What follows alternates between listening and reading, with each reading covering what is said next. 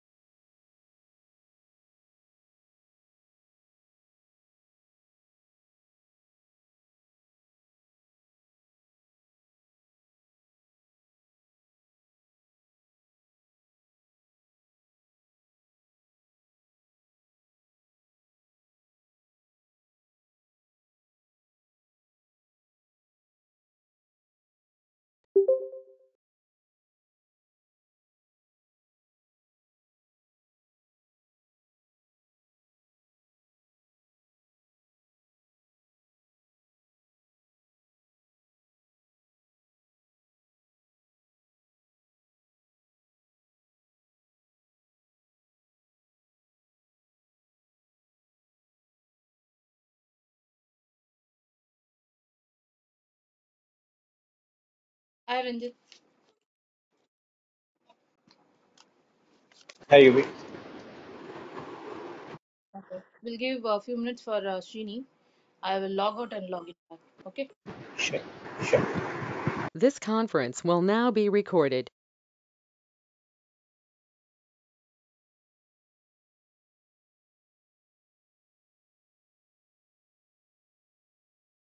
Yeah, hi UV.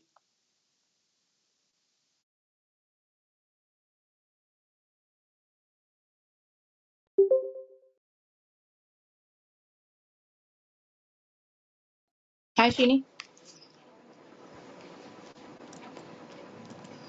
As both of you are available, let's start today's session. So, Ranjit, I have added that life cycle of thread with the demo also. So, till this point only we have discussed yesterday. That is for book we have class and we are starting it by extending that with the thread class, and for num, that is printing the number again, we are doing this like we are starting. So two threads are there and this main is there. So when I run this, what has happened is this is the main thread, or like if I say that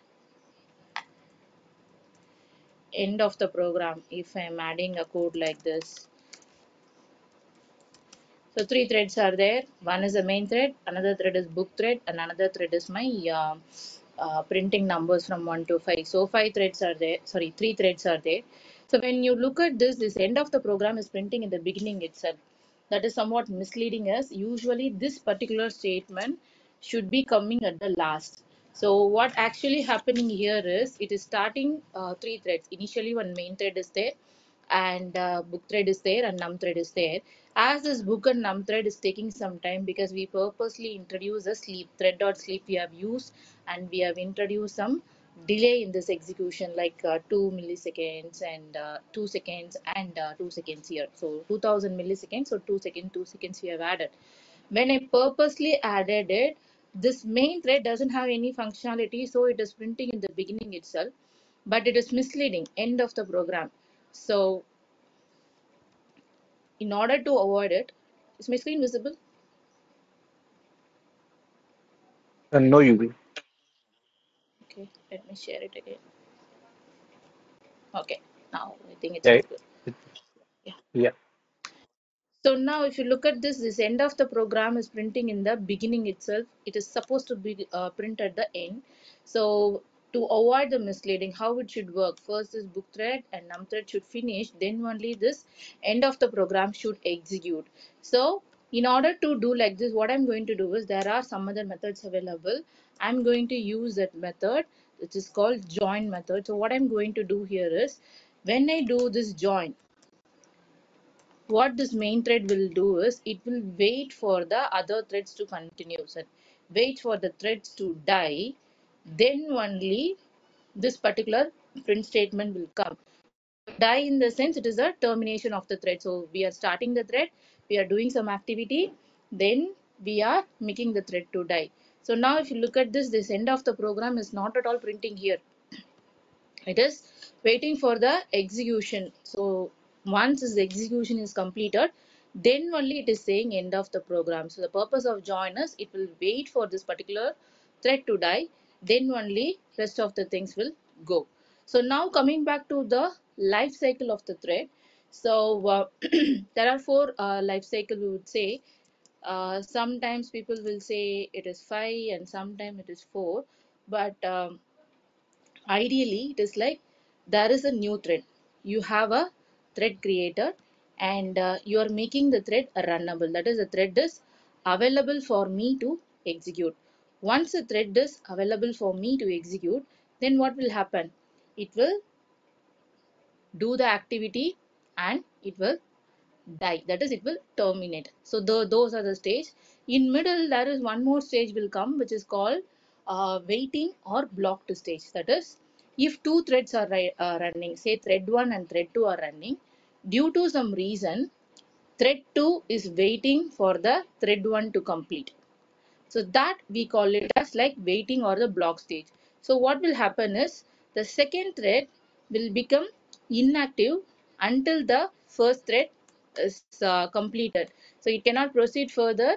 So what it will do, it is depending upon some other thread to complete. So there are different methods available. Let me quickly share the presentation. Okay, so that I can share you that program wise also we will see. These all methods we are not going to use, whichever method which is relevant to the thread cycle will use.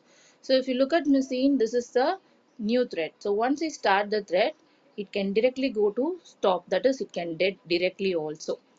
If I define a task, like in our case, we were doing that printing 125 or connecting to DB, right?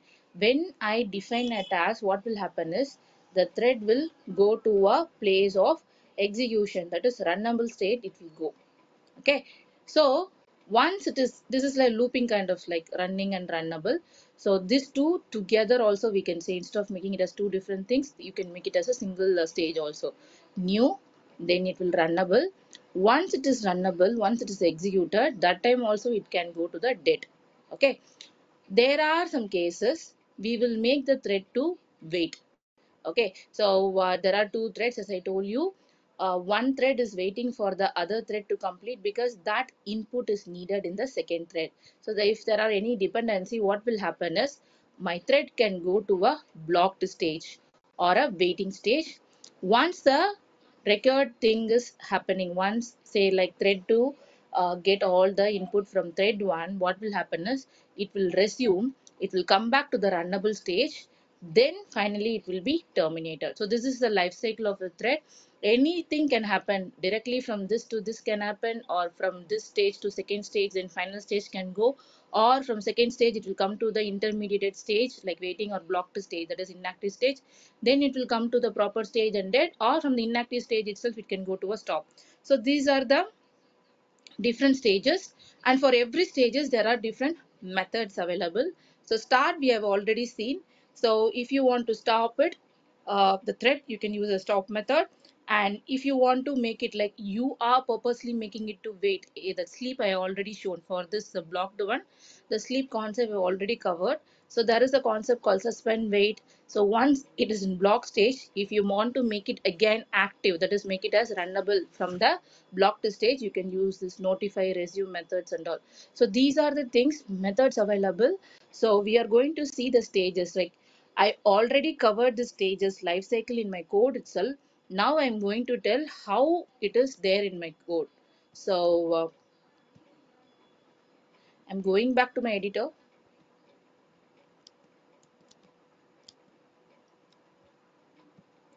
So one method alone I'm going to print here. That method will tell that whether we have covered this transactions already or not, this life cycle.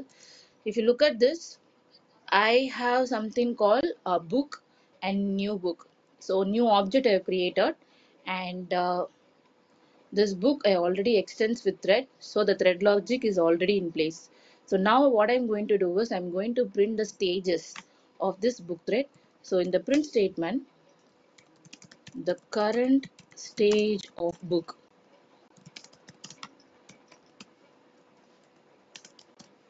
So it is this book object. Using the same book object, I'm going to call the get state. So this will tell me the state. So once I have created, I've started this. After starting, what is the second stage? Okay, the first stage or second stage, and then all my activities are done.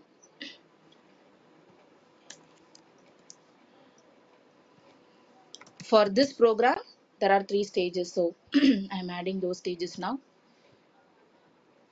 Similarly, okay, I'm going to run this code. There are four stages I have told, right? Now I'm printing three stages in this code. The first stage is new. The second stage is runnable. Okay, so because I've used the start method, and once all these executions are done, the final stage is terminated, which is called the dead or stop stage. Okay, so likewise we can go for different stages. So this is the code where you can print the stage of your particular thread. I will cover only one stage. I skipped it, right? That blocked stage, that I will cover along with the synchronized demo example, because in that example I can very well explain it. So any doubt in this, the life cycle of a thread? Yeah, No, you you just one question related to the when you're using thread dot sleep, right? You're using a checked exception, right? So Mhm. why is it do we get any exceptions when we are using thread dot sleep? Yes, there are some cases if it is not working properly, the thread will be in sleep mode forever. There are two things. Okay. Okay, if sleep means it is like predefined time, I'm making it to sleep. There is a concept called wait also. That wait, what will happen is it will wait for the other thread to complete. Once the thread is complete, I need to get a signal from the other thread stating that hey, my work is done. Now you wake up and you do your work. Okay, so if I never get a signal from the other thread, then the dependent thread cannot come into active stage at all. It will be always in the blocked state. Okay. So, Okay. Yeah. so that is the difference between wait and sleep. So there is a chance for exception. That's why this is a checked exception. This ID itself is showing me that there is a chance that you may get a exception if it is going, if it is not going correctly. Okay. Yeah. Thank you. Yeah, welcome. Your question, So Ranjit, is you are there asking something. i- yes, is there any limitation to put the thread on sleep? I mean, No, how? sleep time you can put it's like a millisecond. See, an hour kind of thing. Usually in real time we won't do. What we will do is Okay. we will make something like a wait. That's what I explained, right? We will make the thread to wait for the other thread to complete. Once the other thread is completed, there is a method called notify and notify all. So that method they will call from the other thread. It will inform the waiting thread that hey, my work is done. Now you can become active and you can do. So sleep time you can do, but the dependency is again if you are having any overall timeout for your process, like your server level or something. If you have a default timeout setup like 60 minutes is a timeout at the server level, somewhere your set means that may overlap with the sleep time. But this code wise there is no restriction, but your configuration wise, if you set a overall timeout, what it will do it will time out this particular process. Okay. Yeah, got it. Thank you. Okay. So now the next example is the next thing what we are going to see now is the synchronization concept. And one more thing before synchronization. See, I was telling this with the threads, right? The classes. If you want to do the same thing with the interface, so what is the equivalent of interface is runnable. There is an interface called runnable. So what you can do is instead of extends, you can see implement and runnable you can put. Like here I put extends thread, right? If you want to use the interface, the equivalent for a thread is in interface concept is runnable. So you can see implements and runnable, and you very well know that we cannot create the instance for the interface. So whatever logic I have covered in the interfaces, like using class, how we can do same thing is replicable in this concept also. So don't like if you see some other tutorial, people used to get confused. So don't think it like for thread alone this concept is there. No, thread also will have an interface concept. So in interface, how we will do? I cannot create the instance for the interface. So what I will do? Runnable R1 equal to new runnable. Under that bracket, you will put the anonymous class. Or instead of I say that new runnable, I can very well use the name of the book itself, right? That's what we have covered. So if you have any clarification, if you need any clarification, go and check the interface recording. So there I clearly covered. If you don't have the class, like if you want to go for an interface, so how you can create the object for the interface. So 2 3 methods I have discussed there. So any of the method you can use.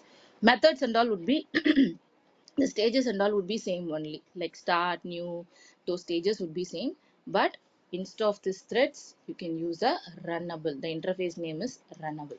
So instead of extends you have to use a keyword called implements. Okay. So now we are going into the concept called synchronization.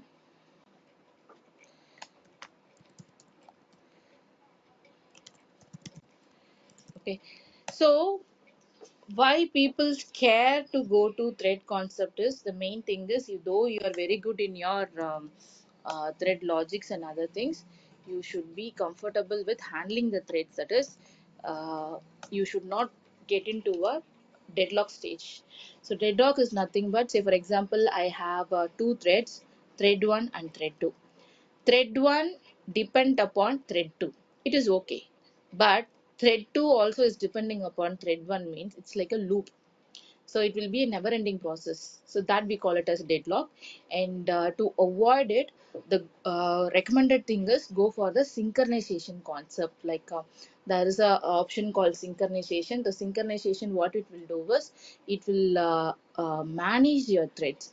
So you can design, like you can define whether both the threads should run at the same time or one thread should wait for the other thread to complete, then we can initiate. So the locking mechanism like handle properly here. So for that I'm going to take a simple example only. So your multiplication tables. Okay, don't think me that I'm always taking all these max related examples, but I feel that whether you're coming from any background in your college, okay, I cannot expect all my students from engineering background or from science related background. So what I do is I take all the school level examples so that anyone can correlate and they can understand. So today I'm taking an example of multiplication table only. So I have a class called table, and in this I have a method.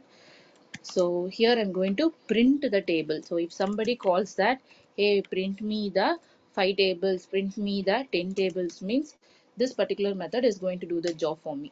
So for int I equal to 1, so I'm not going to print it for 10 times because it is a time consuming process. I'm going to print this table for only 5 rows. So 5 ones are 5, 5 twos are 10, something like that. It is going to print till 5 fives are 25 only. So now I'm having a for loop. In this, it is going to print me something like 5 ones are 5. Okay, something like this, like 5, 10, 15, 20, 25. That alone it is going to print. And one more thing what I want to do is, like we are discussing about thread concept and other things, right?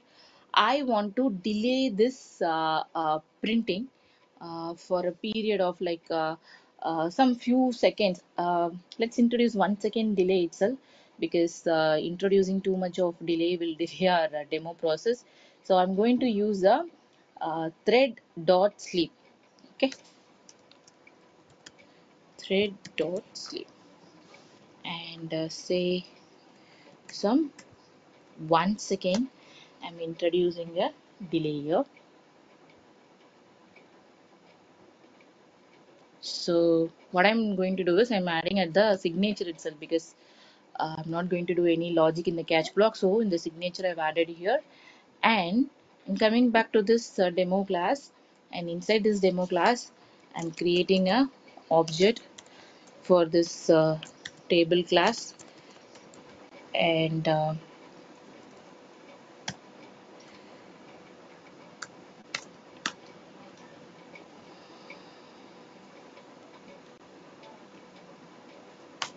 so using this object I'm going to call this method. I want to print 5 tables now, so I'm going to print it.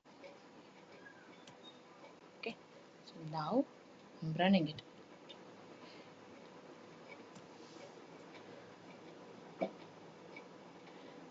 So it started printing me 5, 10, 15, 20, 25 printed.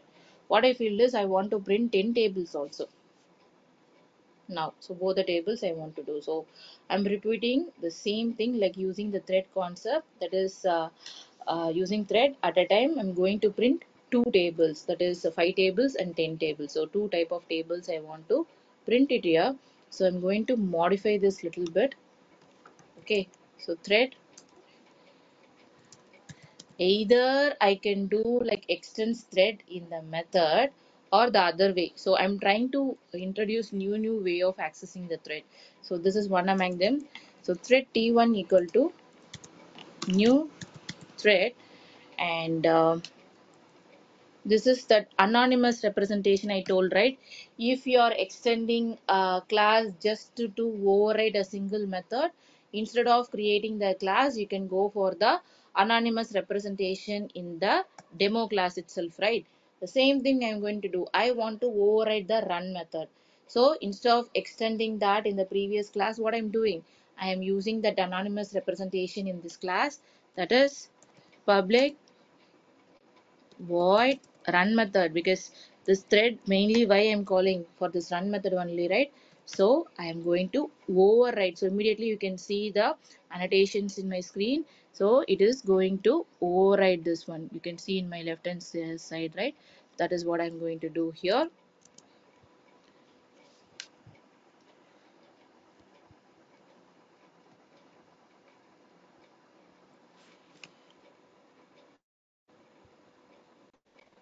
Fine.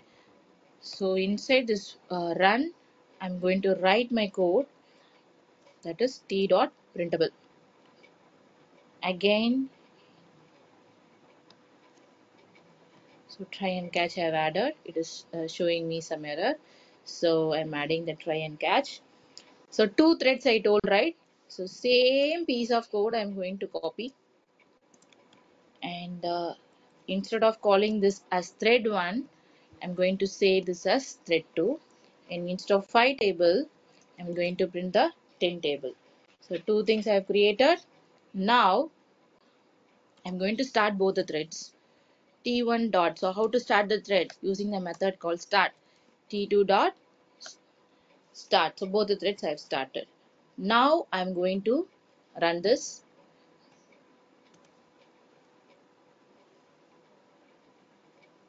So now you can see the outputs are all jumbled. 5 table printed. This is 10 table. This is also a 10 table.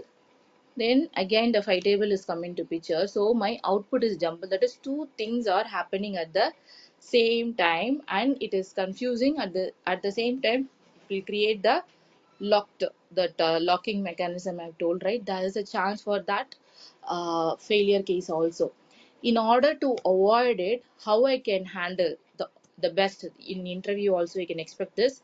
How can I avoid the deadlock situation? How can I handle the multi-threads properly? So if you get a question like this, is the answer is synchronization. So by introducing the concept of synchronization, I can avoid the deadlock situation. Okay, so I will implement the deadlock situation, but before that, I want to print something. Okay, so t1 dot get state,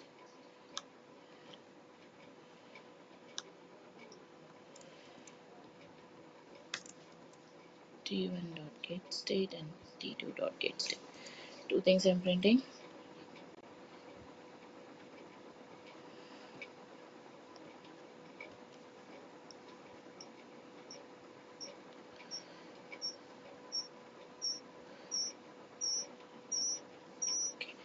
Now I'm changing this code. How can I introduce synchronization is the keyword synchronized I can use.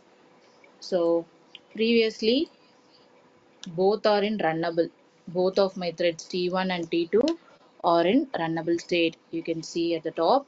Now I have used the synchronized keyword right in my code. So now you can see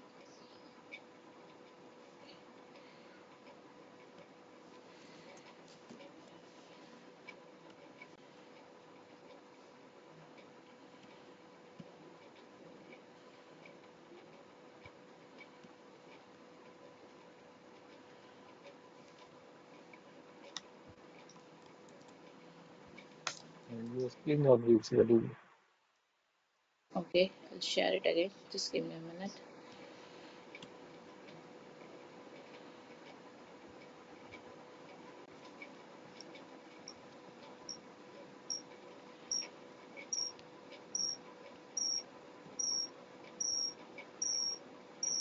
Is it visible? My screen? Yes. Okay, good.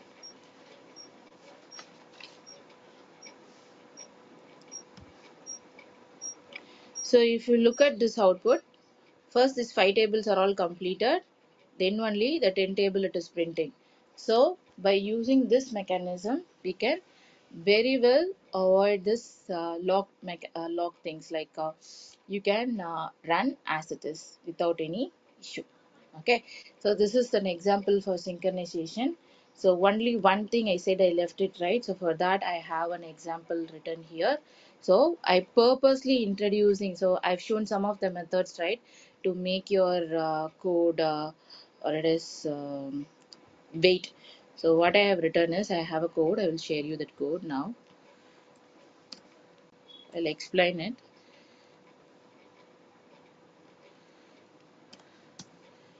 for different stages. So this code you will get it once I share the file. For life cycle, I've created a separate code itself.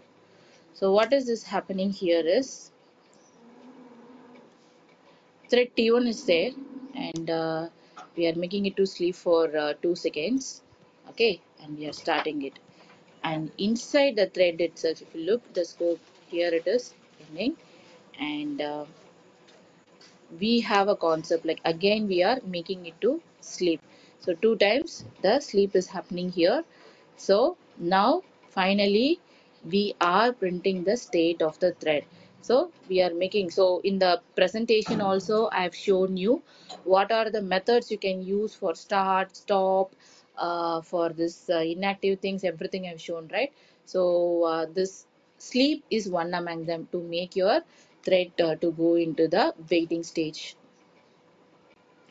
Okay, so it is in the waiting stage, timed waiting, because I have used a method called sleep, right? So it is waiting stage. So this is the way you can do your code into a blocked stage or the waiting stage. So all the four stages we have seen with the demo. So new I have already explained in this multi-threading thing itself. uh, that is whenever you create that particular thing itself, and using the extends keyword, already the thread logic in picture, so it was printing new. Then when I started, it went to the runnable. If I make that to sleep, it will go into the waiting stage, and finally after completing all the tasks, it will be in the terminated stage. So these are the different stages in a thread.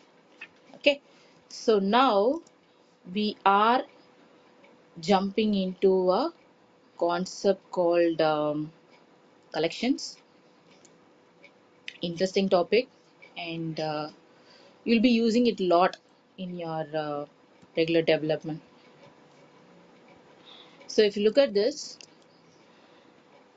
so from the very beginning I was telling you something like data.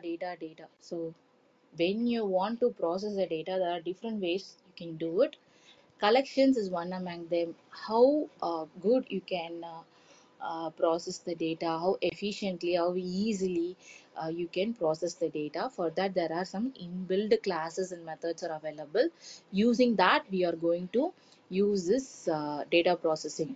And based upon the need, you can see that there are so many things like when I can use, where I can use. So we are going to see one after the other, depend upon your need. Say if you are provided with an example, that file is provided to you or the list of employees details given to you, and they are telling that there should not be any duplicates, then you can go for one type of collection. And they say I need duplicates, then you can choose the other thing.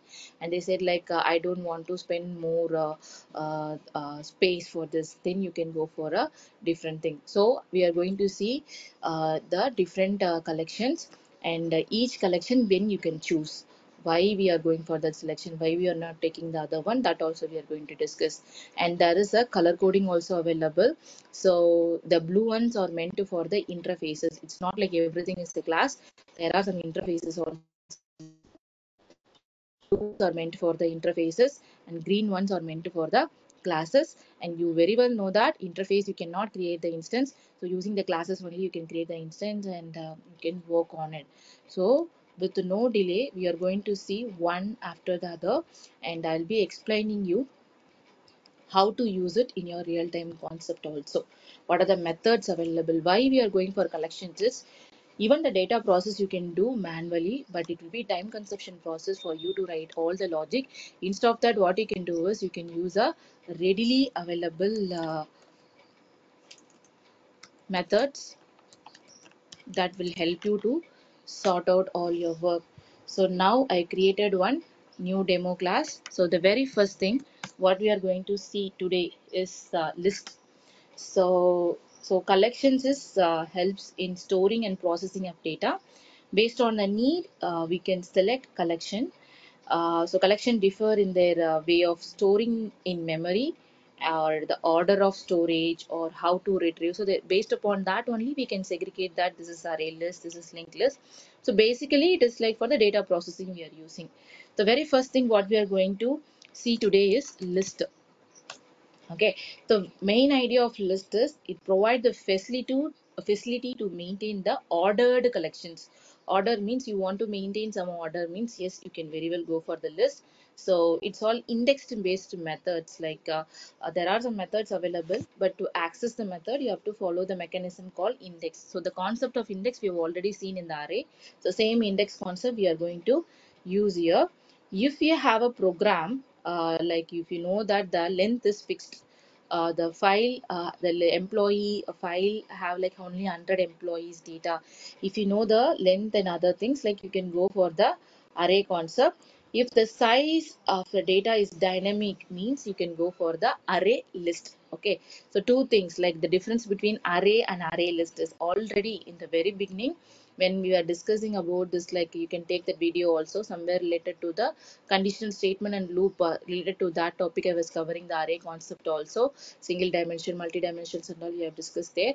So if you know the size, fixed size, you can go for array. If you feel that the employee count is going to change, the size of the data which you are going to process is going to change, means you can go for the array list, because you don't know, right?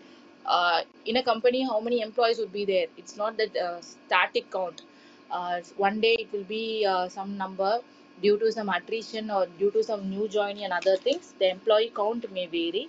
So in that case what we can do is we can go for the uh, array list.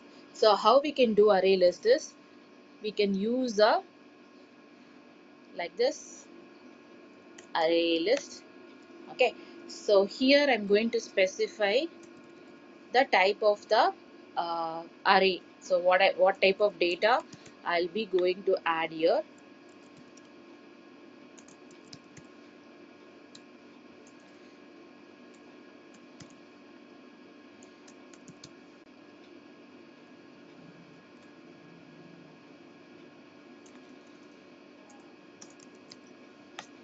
Okay, and here, fine. So this is flexible. I can specify and I can add the data. If you look at this, I nowhere specify the length of the data which I'm going to specify. But when you see the array concept, I used to specify like new int of, in the square bracket I was giving 5, 10, 15, something like this.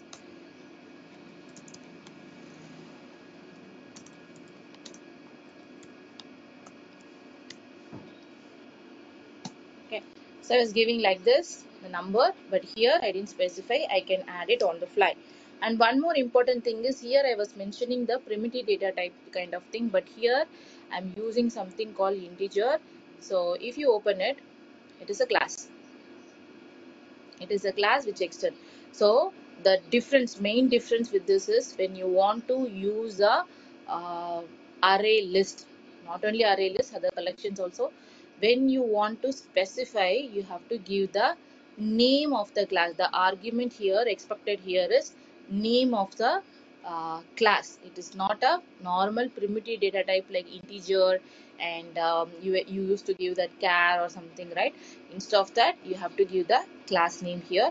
So now if I want to add the data, I can say int I equal to 1, I less than or equal to 10, and I plus plus. Inside the for loop, I have lots of methods for this array list. I can add the data using the add method, and index based I told, right? In fifth position I want to add element, means I can use a second thing, but I'm using a for loop here, so I'm going with the first add method itself. But if you want to specifically add a data in the third index or fourth index, you can use this particular method.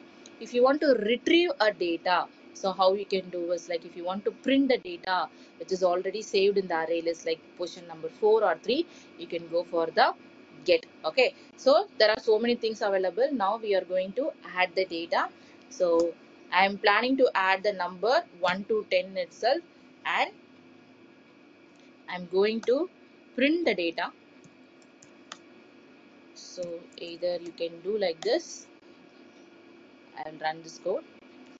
Either this way you can do, or again the same for loop I can use to get the data. Any of this. So here I'm adding the data, here I'm retrieving the data.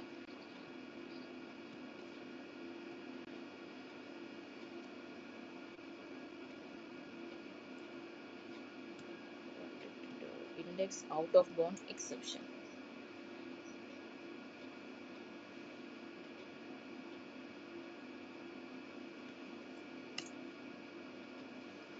So now you got the error, right? Index means I myself have told lot of time. Your index means it should start from 0.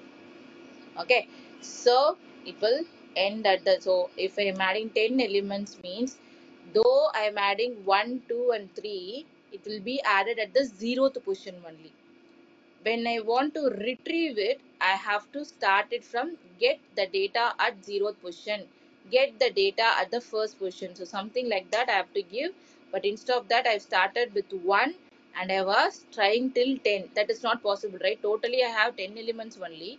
So my index should be 0 and less than 10. So 0 to 9.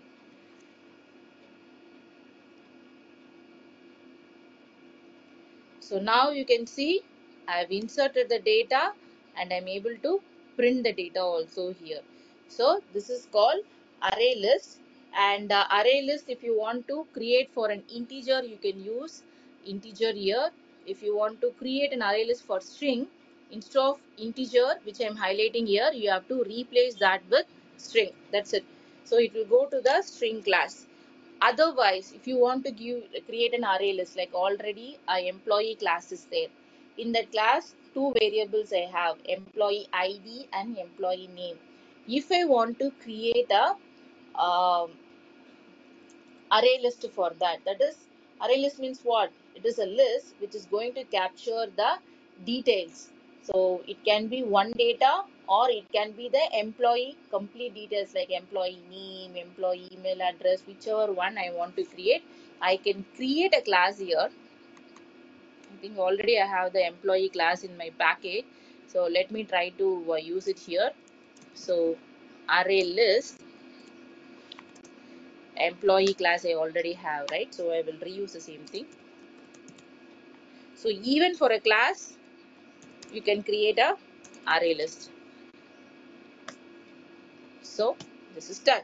Now for each and every employee, if I have 100 employee, for every employee I can add the employee ID and employee name or email address, whatever I have, I can add it in my e-list and I can keep it. I can use it for my processing. Okay. One important thing is I don't need to even specify this. I can even skip it. Array list, uh, unique list. Okay, so some list I'm creating without specifying this what type of array list I'm creating. Usually this meant for identifying the type of the array list, whether it's an integer or a string or employee. I used to keep it. So now I'm not specifying anything here. So this means anything I can insert. So I can add hi, I can add an integer.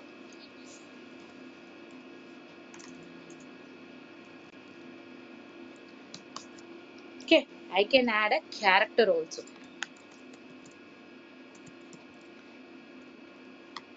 So character means single quotes, right? So anything I can add here. I'm not specifying any type here, and this array list is accepting all the types. So this concept, there is a technical term also for this. Array list here, it is designed in such a way that it will accept any type based on the type specified here. Like you can add any type here, and this way of programming is named as generic programming. So here this array list is common. If I pass an integer here, I can insert an integer. If I pass a string here, I can use a string here. If I pass an employee here, I can use it for employee. So the code is same based upon the argument I'm passing, based upon the type I'm specifying. It in turns doing the logic, it instant uh, change itself. Okay, it is not saying that it's adapting. The correct word is like it adapting itself and it is accepting all type and it is working for my code. So this way of coding, this way of programming is called generic programming. There is a concept called generics. So this is called a generic programming. So using this generic programming, you can change the input and you can start using it. So these are the different ways you can use a array list, and you can add the data, retrieve the data. So these are the things we have told, right? Why I can go for this, when I can go for this. That is, if you want to maintain some duplicates data, if you feel that I want some duplicate data, means array list will support you. So other collections won't support. I will tell which collection won't accept the duplicates. So here let's take an example of a list. I've already created some 1 to 10. So some data was printed, right, like 1 to 10.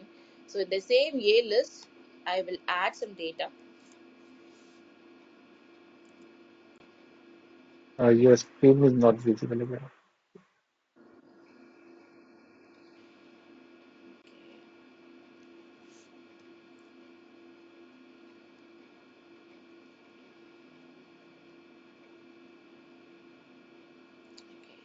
I Yeah, hope it's okay. visible now. So same array list, I'll remove this print statement to the bottom. So what I'm going to do here is I will add a list dot. So already something called 10 is available, right? I will add 10 again.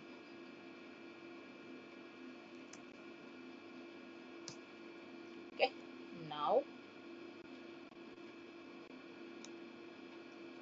let me print this.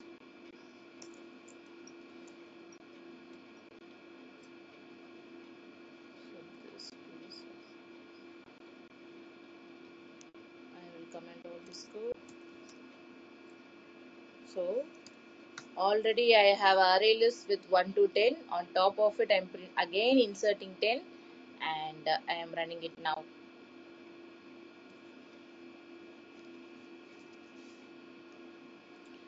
If you look at this, it is adding 10 at the end, and already a 10 is there, and one more 10 is adding. So this is called like redundancy, duplicate. So in array list, duplicates is possible. If you want to have a collection which supports duplicates, means you can go for the array list. Okay. So unlike your it is your array usually I used to say, right, a of 5, a of 3 it will print, but here you can use a methods called get, set, remove. So these methods are readily available. Using the get method you can get it, and using the set method you can set the data, and using the remove method, if you want to remove a particular object, you can do, or index, like at the item 5 I want to remove, item 6 I want to remove, means that also you can do. So what I'm going to do here is index position I have given, and this I will remove. So at index 6 I want to remove something. So let me run this code. If you look at this, first it has only 10, and then I have inserted one duplicate, and I gave a code of what? Remove the index 6. So what has happened? In index number 6, I have a data, because you very well know index starts from 0. So 0, 1, 2, 3, 4, 5, 6. So the first things are all over. At the 7th position, whatever data is there, it's gone. So if you want to remove data, you can very well go for this index based operations also. Okay. Now this is list, one of the list we have seen. There is a concept called linked list available. So we will see that also. What is a linked So list? can we sort this array also using some inbuilt function, kind of dot sort or something?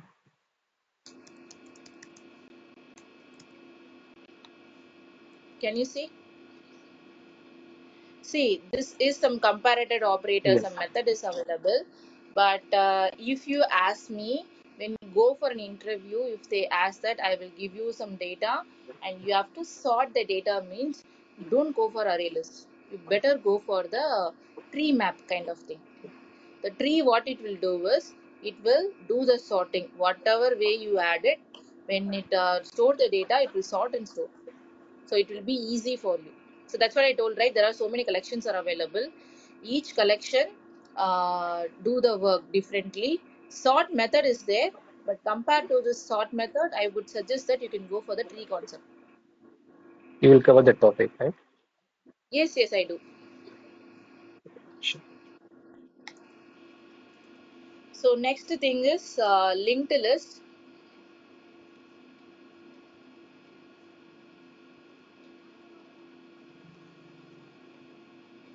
So array list we have seen it was doing like this, like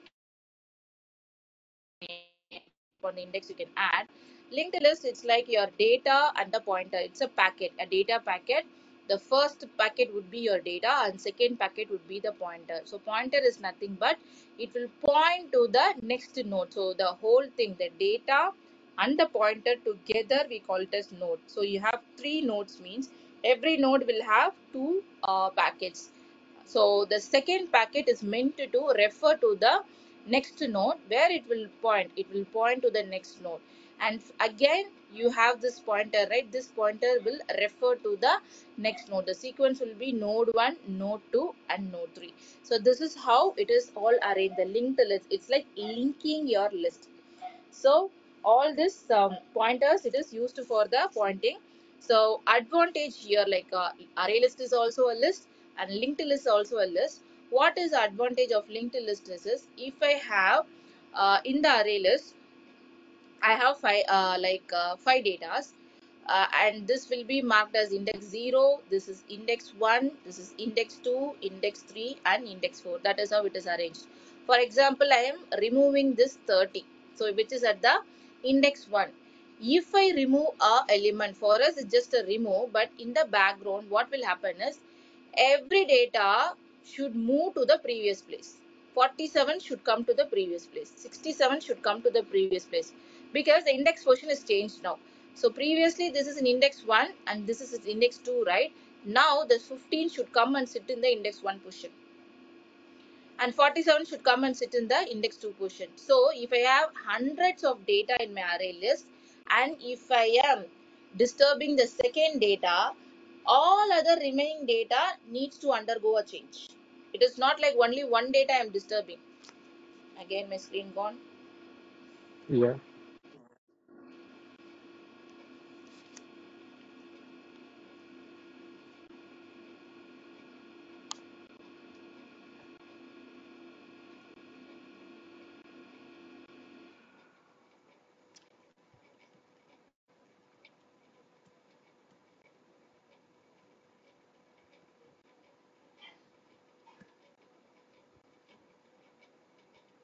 Yes.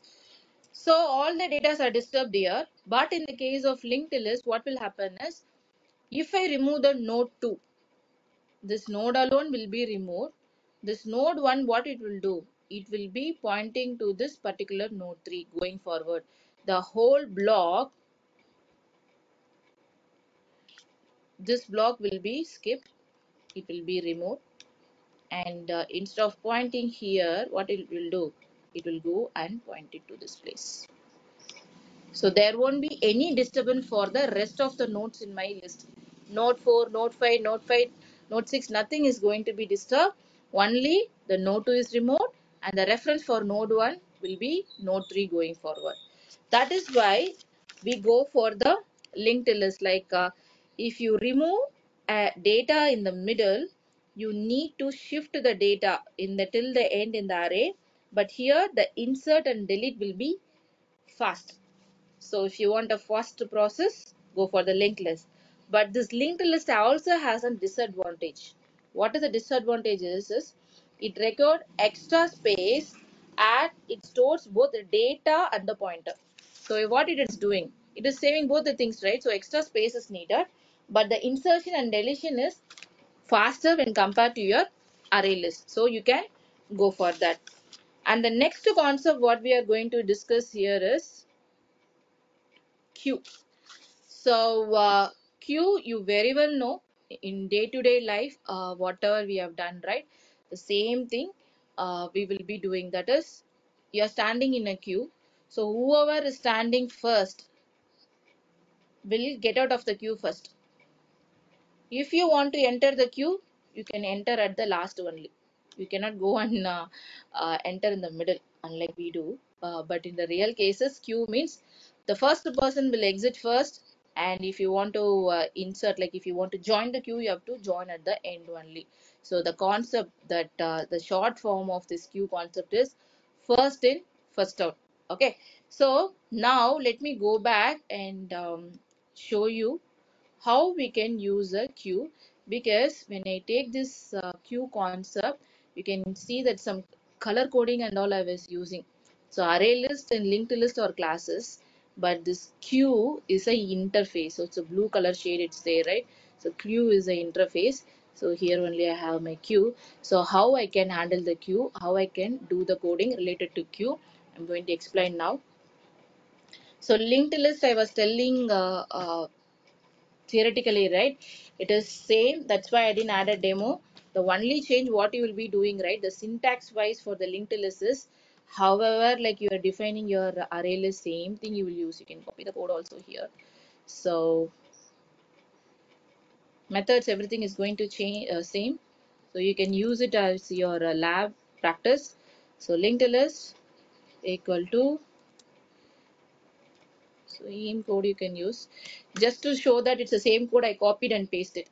So linked list, integer, a list, linked list you are using, and inside this linked list, if you want to add the data, you can use the same methods. Methods, everything remains same. That's why I didn't add a demo.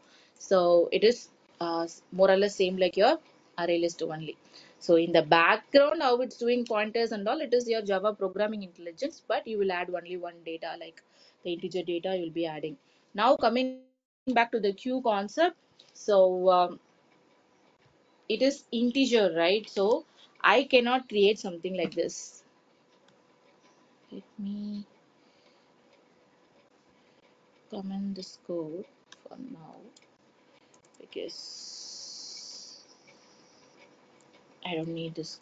We are into the queue concept.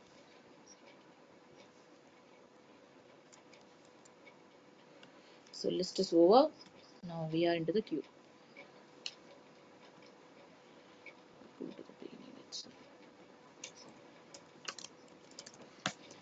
So queue, it's an interface. So again, same set of syntax you are going to use. Q and equal to new q. Okay, don't expect. I'm sorry, what has happened? I'm removing this code. Okay, I thought I should not do, but still so many things are added. My god.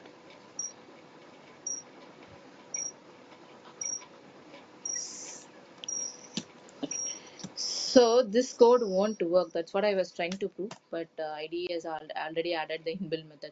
This is not possible because queue is an interface and I cannot create a instance for that. Instead of that, what I can do is I can use the class concept like we were using, right? Using the classes, you can create the uh, instance and you can do it. The same thing I'm going to do here is I'm going to use a linked list class. I'm going to create the instance for this queue. So now here also same thing, queue.add. So using this queue.add method, I can add the data. So using this queue.remove, I can remove the data. So methods are same, but the concept is, if I want to remove a data, say I will add two datas here, 10 and q dot add 15. So here I've added like this, and I will print the queue also, and I'm going to remove something from the queue. Just I'm calling remove. I didn't pass anything here, so no index, nothing. Again I'm printing the queue. So I've added three data, I printed the queue, I removed the data, and I printed the queue. So now I'm running this queue. If you look at this, this is my queue data. Once I call this remove, it is removing the data in the beginning. So this is what I told, right? First in, first out. Whichever it is there in the first position, that will be removed. And there is something called remove and poll. There are two methods available in the queue.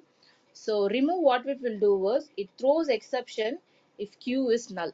So if no data is available means this remove, what it will do? It will throws exception. There is one more method available called poll. So what that poll will do is it won't throw me any exception. So that is like interview questions. So what is the difference between remove and poll? Both the things will help me to remove it, the data. So it will help me to remove the data. But in the case of remove, it will throw me an exception, but poll won't throw me any exception at all. So this comparison question also you may expect in your interview. And next concept what we are going to see here is has set. Okay, so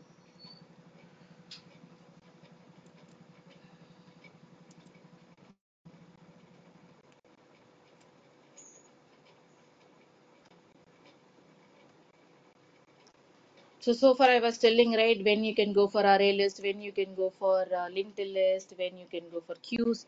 Now when I can go for set. So if you want your data to be processed without any duplicate, no duplicates is possible. Easy and fast insertion, won't maintain order. So you can go for this. Again, you have options linked has set and tree has set. Like it will maintain the order of insertion, whichever order I'm inserting, it will maintain. And tree set, it's nothing but it store data in the sorted order. So we are going to see that example now.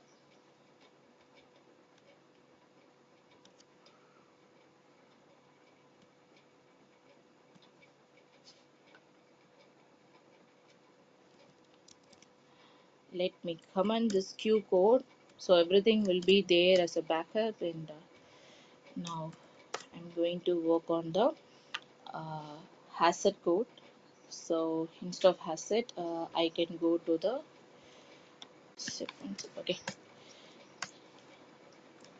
the syntax for this is hazard, and I can specify that I want to use a string, and I can create an object like this, new hazard.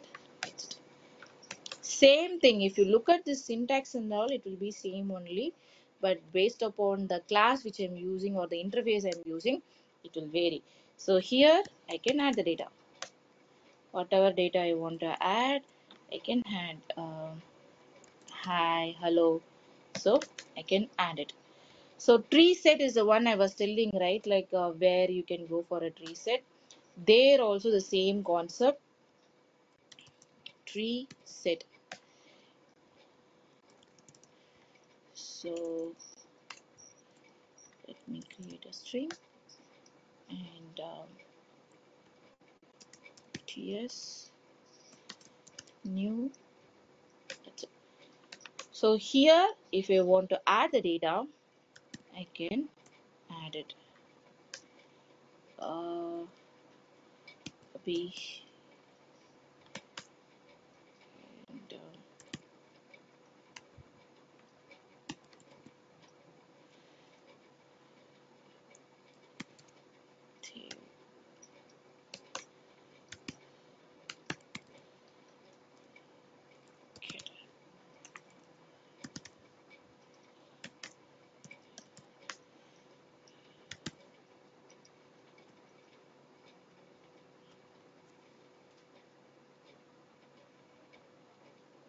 so I have inserted data like Abhi, Dev, and Cat. Okay, the order of insertion is different, but if you look at the data which I received, it is sorted and inserted. So that is the advantage of the tree set. So when you can go for tree set is, if you are looking for a sorted one, you can go for the tree set. So again, the link set also you can use if you want to maintain the order, like whichever order I'm inserting. If you want to go with that, instead of the name tree set, you have to replace that with linked set. So these are the different type of sets we have. And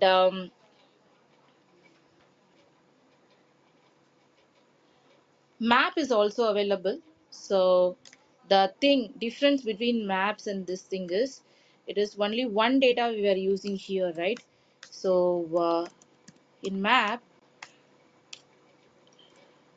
it is like a key value parameter. Okay, so you can specify the key here, string comma string hm equal to new hash map.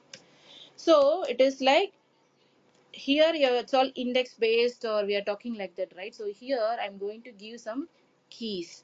So either you can give like this, or you can go for the classes. You can give the class names and you can add it. So now coming back to this, what I can do, it's hm dot add. If I give, I have to, it is like put. Here it is put, I have to use in first position, I have to add something called away. So it's like a key value. The if you mouse over this, it will clearly tell the hash map means it is a key and value. You can see K and B, right? So it's based upon the implementation of map interfaces. So the map concept is available in other programming languages also. The data structure concept same. So in Java, it is something like keys and values. So if you want to specify, so next time when I want to iterate, like if I want to print the value, okay, get using the key, I can get the value. Yes, still not visible. It came back, right? Is it Yeah, visible or came. not? Okay. So Yes, it is visible. key and so this is the thing for hash map. Tree map also same thing, replace this hash map with a tree map and it will help you on the sorted thing. Okay, so these are the different options we have, and using these options we can easily do the processing of data. So why we are going for this thing, the complete logics, whatever logic I have explained here is, it is mainly on the data processing based upon our need. Whenever we need something different, whenever you want a duplicate, whenever you want some sorted kind of thing, you can choose the uh, proper, the relevant thing, and you can go for it. Okay, so I will take 5 more minutes and I will complete one more topic, so that tomorrow most probably would be your last session. So I'll be covering all the remaining topics there. So the topic which I'm going to discuss now is garbage collection. Okay, so partially I've covered. Then and there I got the chance, like I was telling about this dereferencing of object, and it's more like a demo process because it will be asked in an interview, so it will run randomly. So we will see what is the function of this garbage collector is GC. In short, they will call GC. It will remove the memory. So whenever a unreferenced object is there, whenever that particular object is not in use, then this GC will come into picture. So removes the memory of the unreferenced object. Okay, so how I know it is an unreferenced object, like unwanted memory, is this would have seen in many places. Even in C++, we purposely make it to remove that memory. How we will do is, say for example, I have a object called black box. We will refer that as null. We will mark it as null. So this topic I have already covered in the strings. Like I opened one Word document and I was explaining you a topic of stack memory, heap memory concept and all I was explaining, right? The string constant pool. So there are different types of memory: stack, heap, and string constant pool. So in the string constant pool session, okay, if you have doubt you can go back and refer. There I covered this memory concept. So in that in one of the scenario I was showing you this, that is, it is referring to null, means it is null, that is no more in use. So that will be called by the GC and your memory will be released. And one more thing also we have discussed there, That is, this is option number one, like when this object will be called as unreferenced object.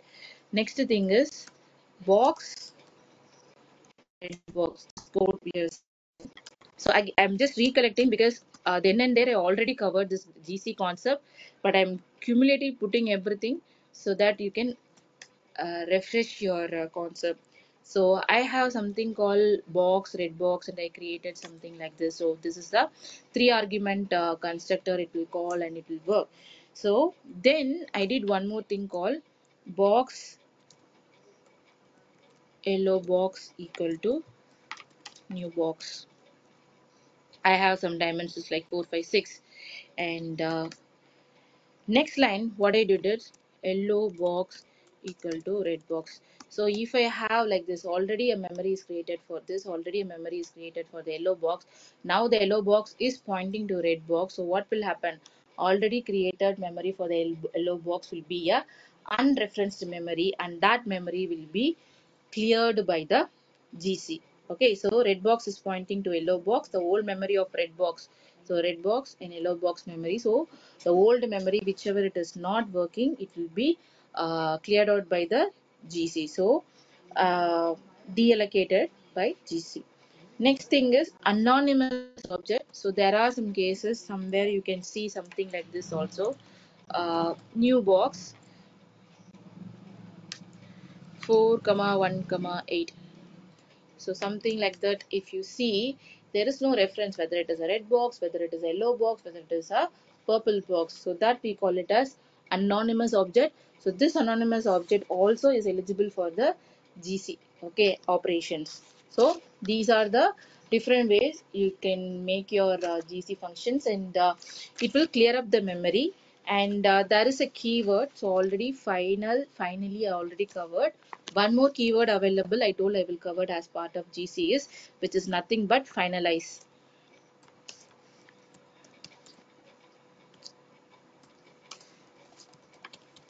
So what this finalize will do is, if you perform a task before GC remove the memory allocated, then you can go for this finalize method. Like before the GC, you feel that I want the task to be completed before this GC come into pictures. Like mostly, it won't return any value, so the return type is void only, but it will perform you a task.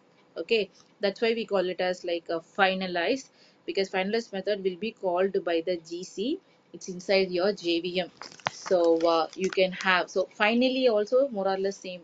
If you look at this, whether you want to whether the try is there, whether the catch is there, no matter what, it will execute. Similarly finalize, if you want some piece of code that needs to be executed, you can keep it under this finalize. So the syntax for this is void productor finalize. So you know the meaning of productor, right? Only in my child class I can access, all other classes I cannot do. So that is the way, like you can go for this productor. So you can code like closing and open a file inside the finalize or any other DB connection kind of things. You can add it inside this finalize block. Okay, so this is the overall things about your memory, different types of memory, and the stack heap, the string constant pool, and how to allocate a memory and all we have seen using a new keyword and other options we have seen, and how this GC come into picture, where it will come into picture, and what is the finalized keyword and all we have covered now. Okay, so yeah, with this we are done with the GC. So today we have seen collections, threads. It will be little bit heavy, but interesting topic, and it will be widely used in a day-to-day activity. That's why we covered all the demos relevant to it. Okay, I took 10 more Yeah, minutes of your time.